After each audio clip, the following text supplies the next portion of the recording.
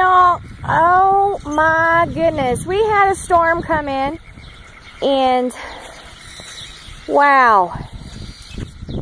It's your local Texas weather girl. It's morning, y'all. I'll tell you that right now. Woo-wee! All right. So, here we go. Damage. Only on one side of our property. Hold on, I gotta kind of look where I'm going to. Okay, right here was where my chicken coop was. We got lots of tree branches, lots of water, all that going on for sure. Oh my goodness. And it, didn't even seem it was going to be that bad as some of the other storms that have come through here, but this one really, I don't know, it's already saturated and wet. Yes, that is a hole in my backyard. That is not a good thing. My Texas weather girl stick with my gauges that my uncle made me got broke. And it's in pieces. That is one of my barns. And somehow my lawnmower made its way out. Really not sure how that happened. Interesting. But yes, and I have no power either. None. My garden, there's thunder. Just as long as I don't have any lightning right now, I'll be okay. But my garden, just want to make sure where I step, is over there. And it's flooded. And here's a close-up of what happens to the barn here. Yeah. Not good. Anyway, back to the big hole.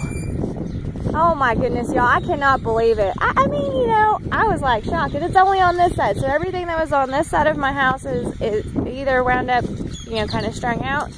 But majority of it, we had a couple chairs, chicken coop, some stuff. And it wound up over in the ditch. Wheelbarrow over in the ditch. That's my other chicken coop. It didn't end up in the ditch. It just scooted up all the way over here. Luckily, my husband found our chicken.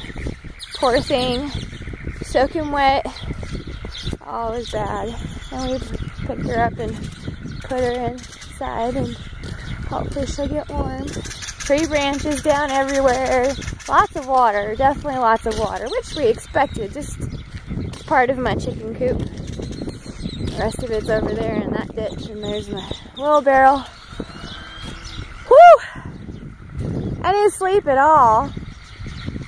I didn't, just because, lightning and thunder, you just tend to be awake. But it was crazy for this much. And it's been windier, I think. At least it sounded windier than it did last night, but man, that's pretty crazy. It's a little chilly this morning, that's for sure. My allergies are acting up.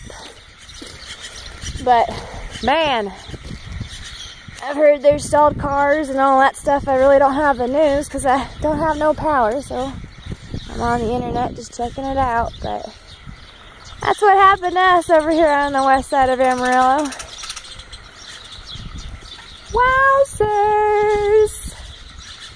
Wowzers! Can you say Texas weather? Crazy! That is for sure, y'all. I hope y'all have a blessed day. I'll see y'all later.